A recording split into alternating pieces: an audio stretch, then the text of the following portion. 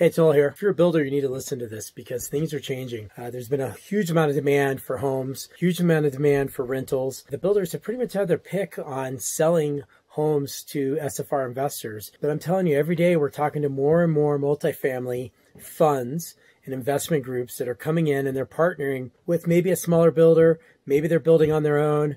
Maybe they're going out there and finding the actual builders and developing land. And they're going to be competing with not only SFR funds, but they're also going to be competing with builders because they do something different. They stabilize the homes before they sell them to funds.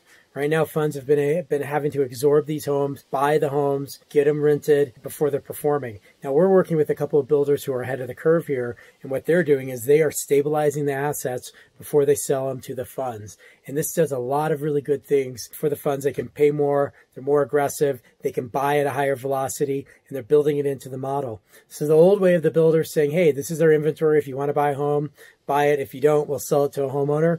Well, they're starting to get more competition, and we're going to see that in the coming years because just today I've had a talk with two different multifamily funds who are going to start building not only scattered site, but whole communities and build them to sell actually on some of them.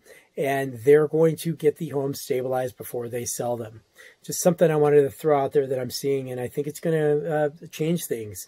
And the same thing goes for property management. For SFR funds, you get these multifamily funds who know how to operate efficiently and know how to analyze a market and be aggressive in a market. Imagine if you're a multifamily fund and you own high density housing, you own low density housing, all in a market. And I think these are the areas as people are moving to the suburbs that are going to be more successful. The ones that embrace true city planning and create a diverse housing options to keep themselves affordable. I've talked about this a lot in the past. It's something that I very much believe in because as people are moving to these suburbs, ideally, it'd be great if the people who work in these areas, who work in the retail, who work to support the people living there, also live in the same areas and not have to commute in. That's what's going to keep them more affordable. Some other things we're seeing is just still a lot of aggressiveness with funds that want to buy, build to rent, and portfolios. That's not changing. I think it's getting more aggressive. Been some questions. Robert Schiller came out with an article today talking about how he believes some of these urban areas are going to suffer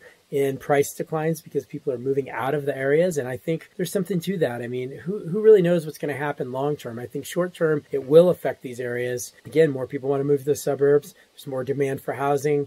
In order to keep that housing affordable, you need to have that diverse product. Watch out, builders, because I really see these multifamily funds stepping into this. We're working with a lot of them on the management side who have some pretty aggressive plans to scale very quickly. They've done it before in multifamily. I think they can do it again, and it's an interesting dynamic, so watch out for that. Appreciate you watching. Comment, like, share, or don't comment, like, and share if you don't like what you're seeing. Look forward to more videos from me in the future. Thanks a lot.